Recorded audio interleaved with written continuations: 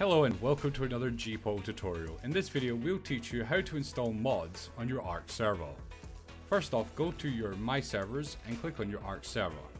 Scroll down to mods, go over to the search for mods and type in the mod that you're looking for. For this mod we'll be using Structures Plus. Once it's done, click activate and then turn your server back on. In certain circumstances, mods may have specific order of loading, so check the mod description on Steam of each mod before activating it on your server.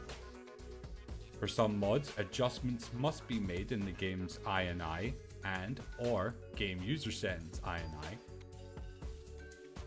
for the respective mods. Check descriptions on Steam for more information. If you have any more questions, please contact GPORTAL support. Thank you very much.